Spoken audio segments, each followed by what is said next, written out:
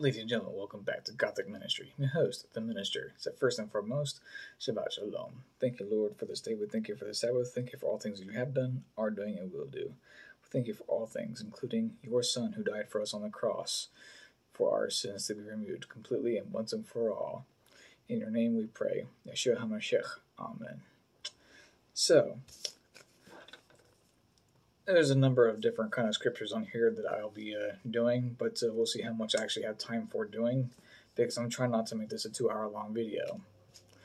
So, to start this off, we're going to go ahead and go with Amos chapter 2, verse 9. So in Amos chapter 2, verse 9, we read, "Yet destroyed I the Amorites before them, whose height was the height of the cedars, and he was strong as the oaks. Yet I destroyed his fruit from above, and his roots from beneath." So, for the next one, we're going to go to Numbers chapter 13, verse 29. So, Numbers chapter 13, verses 29 and also verse 32. So, in 29, we read, "The Amalekites dwell in the land of the south, and the Hittites and the Jebusites, and the Amorites dwell in the mountains, and the Canaanites dwell by the sea, and by the coast of Jordan." 32. "And they brought up an evil report of the land which they had searched unto the children of Israel, saying, The land through which we have gone to search it is a land that eateth up the inhabitants thereof." "And all the people that we saw in it are men of great stature." So in that part we get two different things. The land that eateth up the inhabitants thereof, and the people that we saw there are men of great stature. So the first part there will be a different type of scriptural study for a different time. We're focusing on right now that men of great stature. Now for the next one is chapter 14, verses 6 through 9. So, Numbers chapter 14, verses 6 through 9. "And Joshua the son of Nun, and Caleb the son of Jephunneh, which were of them that searched the land, rent their clothes. They spake unto all the company of the children of Israel, saying, The land which we passed through to search it is an exceeding good land. If the Lord delight in us, then he will bring us into this land, and give it us, a land which floweth with milk and honey. Only rebel not ye against the Lord, neither fear ye the people of the land, for they are bread for us. Their defense is departed from them, and the Lord is with us. Fear them not." So, the next one we'll be going to is Deuteronomy chapter 2, verses 10 and 11. So, Deuteronomy chapter 2, verses 10 and 11, "The Emims dwell there in times past, a people great and many and tall as the Anakims, which also were accounted giants as the Anakims, but the Moabites called them Emims." Now for Deuteronomy chapter 9, verse 2. "A people great and tall, the children of the Anakims, whom thou knowest and whom thou hast heard of," or thou hast heard say, "who can stand before the children of Anak." So Genesis chapter 14, verse 5. "In the 14th year came Chedorlaomer and the kings that were with him, and smote Rephaims and the Ashtaroth and Karnaim and Zuzims and Inham, and the Emins in Sheva and Kirjathaim." We all know that Ashtaroth is actually a Canaanite goddess who is the equivalent of a different Canaanite goddess, which is called Ishtar, which is a Babylonian thing as well, which is widely celebrated today in this day and age as Easter. Well, the original pagan's origin of this here, which we can find that Ashtoreth is, which is Easter, or Eastereth, is, of course, the goddess of blood, war, and guess what? Fertility.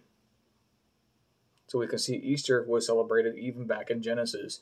Never been at all anything to do with God, his feast, or holiness, or the feast days. It's always been a pagan thing.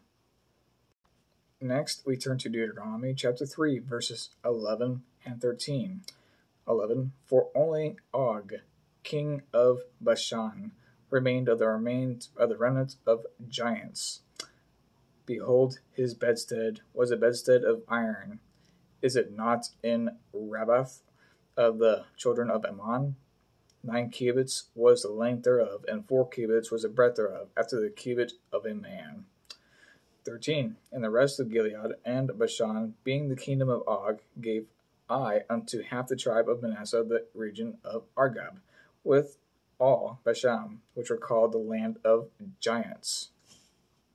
And then for the next one would be 2 Sam chapter 21, verses 16, 18, and 20. Verse 16. And Eshbibab, which be the sons of the giant, the weight of whose spear weighed 300 shekels of brass in weight. He, being girded with a new sword, thought to have slain David. Verse 18. And it came to pass after this that there was again a battle with the Philistines of Gob. Then Sibbechai, the Hushathite, slew Saph, which was of the sons of the giant. And now, verse 20.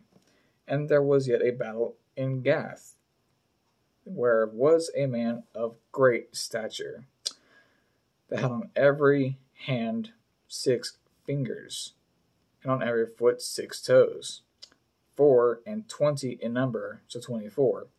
And he also was born to the giant. So the question is, where did these giants originally come from? Well, we can start this in Genesis chapter 6, verse 1. And it came to pass, when men began to multiply on the face of the earth, and daughters were born unto them, that the sons of God, and by sons of God, there's a whole teaching about this being that the sons of God are those of the good sons of Adam. This is incorrect, completely false. This sons of God is the same sons of God that is in heaven. The stars of God or the angels of God are also sons of God, but they were created, just as Lucifer is a son of God, but is created. So therefore angels are created sons of God, for which reason the Bible has in John 3:16, the only verse that says that Yeshua is the only begotten son of God, because Adam is a created son of God. The angels are created sons of God. So Yeshua is the only one, he's the only begotten Son of God. So now that is clarified, let's continue this. That the sons of God, in other words, the angels in heaven, saw the daughters of men, they saw them from the earth, that they were fair. Of course, on the earth, we have a bunch of beautiful women. So sure. So they saw that they were very fair, and took them wives, of all which they chose. So it is generally men who get to choose the women, and the women get to say yes or get to say no. That's in Scripture. But we don't have time to get into that. That's not the point of this whole entire Scripture study. But, continuing on, and the Lord said, My spirit shall not always strive with man, for that he is also flesh, yet his days shall be 120 years. So, the result of this here, of the sons of God seeing the daughters of men and coming down to this earth, and taking them for wives, and of course having coitus with them. This is the result. Verse number 4. There were giants in the earth in those days, and also after that. So we can see in this here that no time prior to this was there anything about giants. From Genesis chapter 1 through verse 5 up to verse 32, there is no mention of there being giants. However, it starts off in Genesis chapter 6, verse 4. There were giants in the earth in those days, and also after that, when the sons of God came in unto the daughters of men, that they bare children unto them. The same became mighty men, which were of old, men of renown. So the giants that had a good name for themselves, or even a bad name, don't know. But these giants made a name for themselves, whether good or bad. But it wasn't until this time that there were giants on the earth. So at no time prior to this was there giants, but from this time on, there were giants. So this is the first origins of the giants. Now, let's go to the time after the flood. This would be the second origins of the giants. So, we all know that there was a guy named Samson who was under a Nazarite. And in Judges chapter 16, verse 20, we can see that Samson, when he awoke out of his sleep and said, "Will I go out as other times before and shake myself?" And it was not that the Lord was departed from him, because during that time his hair was clipped. But the Philistines took him and put out his eyes, and brought him down to Gaza, and bound him with fetters of brass, and he did grind in the prison house. Now, a lot of people could question exactly what this means, but if you actually know what words mean without it saying the direct things, then you'll know exactly what he did. So in the prison house, Samson grinded. What do you think he grinded? Well, it wasn't metal, and it wasn't ceramic, and it wasn't cement. So let's put it this way. He was forced to have coitus with a lot of women. And being that God was with him, of course, his seeds would grow to be giants. And that wasn't his specific special case. So he did grind in the prison house. So there you go. That is the second origins of where giants came from. And that's why we had giants on this earth twice.